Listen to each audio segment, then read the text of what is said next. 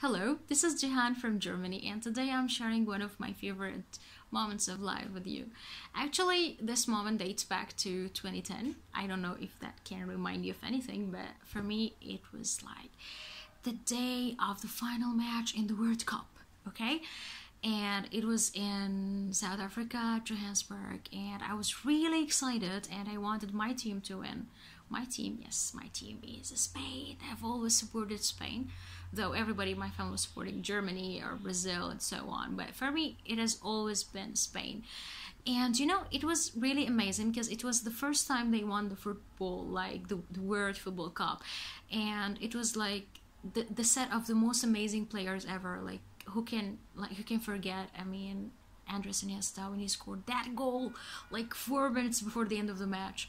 It was such an amazing match, and it was such an amazing moment when they finally won in the very, like, you know, the very end.